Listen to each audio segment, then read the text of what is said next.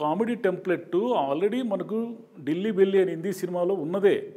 యాక్చువల్గా ఢిల్లీ బెల్లిలో ఏం జరుగుతుందంటే ఒక కొరియర్లో పొరపాటున ఒక వజ్రాలు వస్తాయి. ఆ వజ్రాలు వేరే ఎవరికో ఒక డాన్కు సంబంధించిన వజ్రాలు. ఆ వజ్రాలు ఏమయ్యాయి ఏంటి అనే చేజ్లో భాగంగా సినిమా నడుస్తుంది. అది కూడా ఫుల్ లెంత్ కామెడీ.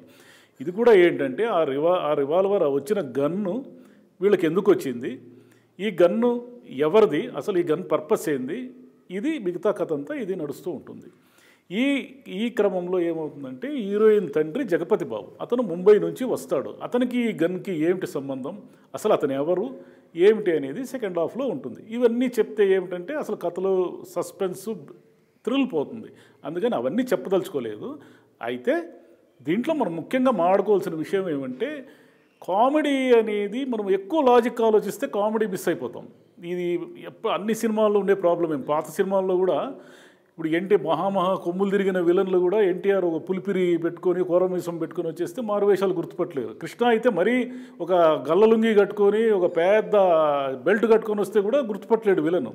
అరే ఇది ఎందుకు అంటే అక్కడ మనం లాజిక్ అడగకూడదు. అట్లనే ఈ సినిమాలో కూడా కొన్ని లాజిక్స్ అడగకూడదు. మనం ఎందుకు అడగకూడదు అంటే అసలు గన్నును కొరియర్లో పంపచ్చా, అటు పంపే అవకాశాలు ఉన్నాయా, సరే వచ్చింది గన్ను వచ్చింది అనుకుందాం.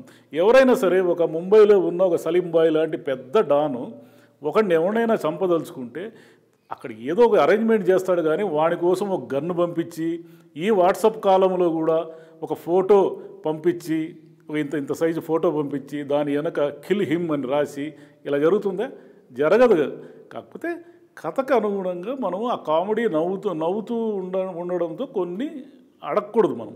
అదేవిధంగా సెకండ్ హాఫ్లోకి వచ్చేసరికి ఏమవుతుందంటే అసలు ఇది హీరో కథ లేకపోతే జగపతి బాబు కథ అని మనకు డౌట్ వస్తుంది. జగపతి బాబు చాలా బిల్డప్ ఏదో ఏదో ఏదో అంటే ఆయన ఫ్లాష్ బ్యాక్ చెప్పేసరికి సరే డైరెక్టర్కి కూడా డౌట్ వస్తుంది. అక్కడ ఏమని డౌట్ వస్తుందంటే అక్కడ నరేష్ క్యారెక్టర్ అంటాడు, ఓరి అమ్మ ఇంత చెత్త ఫ్లాష్ బ్యాక్ నా జన్మలో వినలేదు అంటాడు. అంటే మన అభిప్రాయం నరేష్తోనే చేసినాడు అనమాట. Comedy full length comedy design చేయాల్సినప్పుడు తీసుకోవాల్సిన శ్రద్ధ ఏంటంటే ప్రతి క్యారెక్టర్ని ఆ రకంగా డిజైన్ చేసుకుంటూ రావాలి. ఇక్కడ ఏమవుతుందంటే మనం ఏదో బిల్డప్ ఏదో చూస్తాం అనుకుని తీవ్రకి తూచి ఏమీ లేదో అనేసి డైరెక్టర్ తేల్చేస్తాడు. ఈ పాత్రలు ఏంటంటే అవి వాళ్ళకంటూ ఒక వ్యక్తిత్వం ఇది పద్ధతిగా కాకుండా డైరెక్టర్కి అనుగుణంగా ప్రవర్తిస్తూ ఉంటాయి. డైరెక్టర్ వాటిని ఉన్నటువంటి రూట్ మార్చేస్తాడు, ఏదో చేస్తూ ఉంటాడు అనమాట. ఏదంటే ఎవడో ఒక బ్రహ్మాండమైన కత్తులు కటారులు తుపాకులు తీసుకొని జనాలంతా వేసుకొని వచ్చిన వాడు ఒకడు బిర్యానీ తినేసి ఏదో మదర్ సెంటిమెంట్కి గురి కావడము.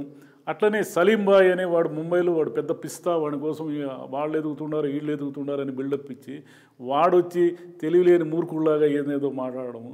ఇవన్నీ కూడా మనకు కాసేపు నవ్వుకుంటాం కానీ ఒక దశలో ఏంట్రా ఇదంతా మరీ విసుగ్గా ఉంది అనిపిస్తుంది.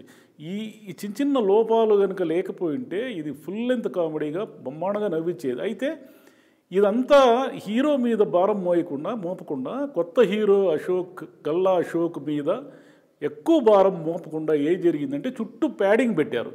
నరేష్ కానీ జగపతి బాబు కానీ వెన్నెల కిషోర్ కానీ సత్య వీళ్ళందరూ సీన్లు విపరీతంగా వస్తూ ఉంటాయి, నవ్విస్తూ ఉంటారు. అతని మీదే ఎక్కువ ఫోకస్ చేస్తే ఎక్కువ వెయిట్ అయిపోయి మనం హీరో ఏం చేశాడు అసలు మొత్తం ఈ సీన్స్లో హీరో ఏం చేస్తున్నాడు అని పెద్ద ఆలోచించే టైం ఉండదు. దీనికి తోడు డైలాగులు చాలా బాగుంటాయి.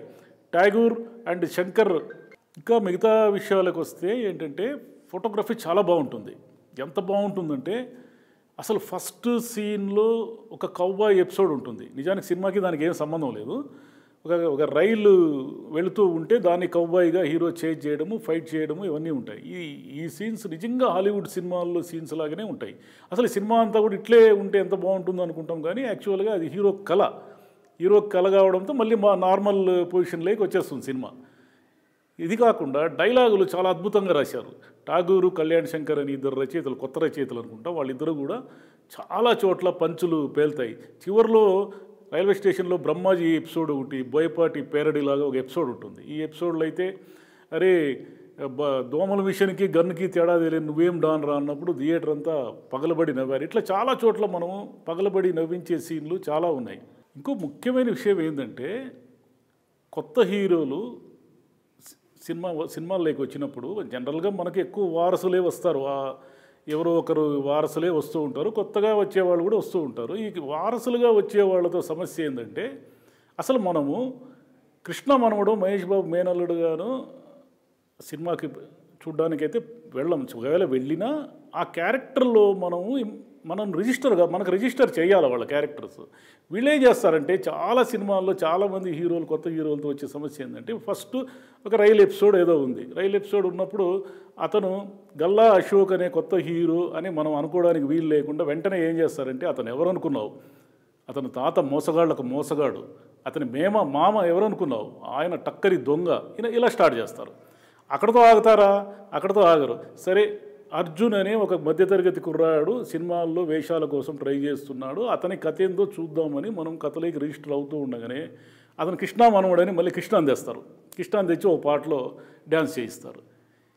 అసలు గల్లా అశోక్ అనే అతను బాగున్నాడు, అతనికి ఏమీ బ్యాక్గ్రౌండ్తో అవసరం లేకుండా కూడా అతను జాగ్రత్తలు తీసుకుంటే హీరోగా ఎదుగుతాడు. అయితే ఎప్పుడు ఎదుగుతాడంటే ముందు ఆయన బ్యాక్గ్రౌండ్ మర్చిపోవాలి. ఒక సాధారణమైన నటుడుగా తాను సాధన చేయాలి. ఎవరికైనా బ్యాక్గ్రౌండ్ అనేది మొదటి సినిమాకి పనికొస్తుంది, రెండో సినిమాకి పనికిరాదు. రెండో సినిమాకి అందరూ కష్టపడి ఆర్ట్ అనేది ఎప్పుడు కూడా అంత ఈజీ కాదు. దైవదత్తం అంటారు, ఏదో అంటారు, కానీ వారసత్వంగా అయితే రాదు. అది దాని బై బిల్ట్, దాన్ని నేర్చుకోవాలి, దాన్ని సాధన చేయాలి, దాన్ని కష్టపడాలి. ఈ అశోక్ ఎమోషన్స్ సీన్స్లో ఎలా నటిస్తాడో మనకు తెలియదు. ఇది ఎందుకంటే లైట్ వెయిట్ సినిమా, ఇది హెవీ వెయిట్ సినిమా కాదు. అలాగే సెకండ్ సినిమాకి వచ్చేసరికి చుట్టూ ప్యాడింగ్ ఉండొచ్చు, ఉండకపోవచ్చు, అతనే మోయాల్సి రావచ్చు.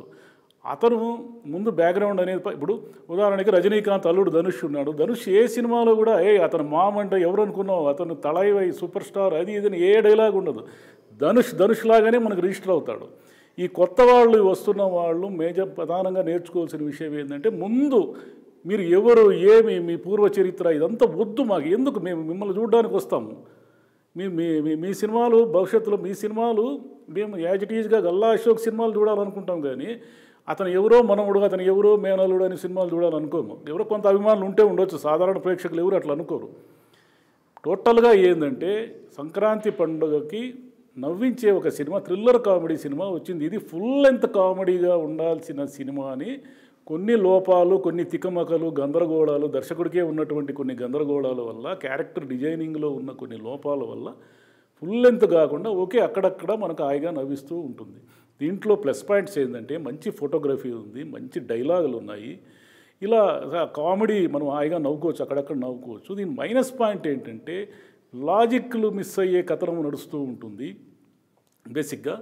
తర్వాత ఏంటంటే ఒక డిజైనింగ్, క్యారెక్టర్ డిజైనింగ్లో అంటే బిల్డప్ ఎక్కువ ఇచ్చి లాస్ట్కి అది ఏమి తూచని తేలిపోవడం అనే ఒక మైనస్ పాయింట్ ఉంది. ఇంకా ఈ సినిమా గురించి చెప్పాలంటే హీరోయిన్గా నిధి అగర్వాల్ చాలా బాగుంది. పాటలు 1-2 పాటలు అద్భుతంగా ఉన్నాయి. ఈ గల్లా అశోక్ మంచి డ్యాన్సర్, ఇతను ఒక పాటలు అయితే అద్భుతంగా డ్యాన్స్ చేశాడు. అలాగే ఫైట్స్లో కూడా చాలా ఈజీ ఉంది. పాటలు, ఫైట్స్ ఈ రెండు కూడా ఈ కొత్త హీరోకి ప్లస్ పాయింట్స్ ఇవి. ఇతను ఎక్కడా కూడా వెనకంగా ఈజినెస్ అంటారే, ఆ ఈజినెస్ బాగా ఉంది. ఇక డైరెక్షన్ గురించి చెప్పాలంటే శ్రీరామ్ ఆదిత్య దీన్ని ఒక ఫుల్ లెంత్ కామెడీగా చేయాలని అనుకుని చేశాడు. కానీ మధ్యలో చిన్న ఆయనకే కొన్ని కన్ఫ్యూజన్స్ ఏవో కథ విషయంలో ఉన్నట్టున్నాయి. కానీ మొత్తంగా తీసుకుంటే ఆ కామెడీ లైన్ నుంచి ఎక్కడ బయటికి రాకుండా చివరి వరకు తీసుకొని వస్తాడు. మధ్యలో చిన్న డ్రాబ్యాక్స్ ఉంటాయి, కానీ డైరెక్టర్గా అతని గత సినిమా కంటే కూడా ఇది చాలా మెరుగైన సినిమా. డైరెక్టర్ తన ముద్ర కనిపిస్తుంది. ఇంకో విషయం ఏంటంటే ఈ సినిమాలో క్లైమాక్స్లో ఒక డైలాగ్ ఉంటుంది. రైల్వే స్టేషన్లో విలన్ని చూసి హీరో ఒక మాట అంటాడు, సినిమాల గురించి ఏదో పొగుడుతూ. ఏమంటాడంటే మీరంతా జనాలకి నరకాన్ని చూపిస్తారు, మా సినిమాలు స్వర్గాన్ని చూపిస్తాయి అంటారు. పొద్దున్నే ఉదయాన్నే చలిలో ప్రసాద్ ఐమాక్స్కి వచ్చి రివ్యూలు రాసే వాళ్ళకి, ఈ విమర్శకులకి తెలుస్తుంది ఏ సినిమా స్వర్గం చూపిస్తుందో, ఏ సినిమా నరకం చూపిస్తుందో. ఎక్కువ శాతం మన సినిమాలు నరకాన్ని చూపించేటివి ఎక్కువ ఉన్నాయి.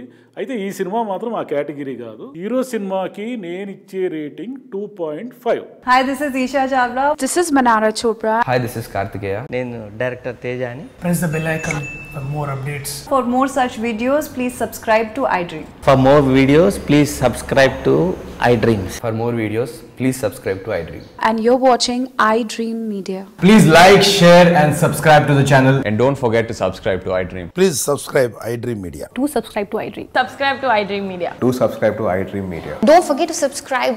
Click on the button below. Don't forget to subscribe to iDream.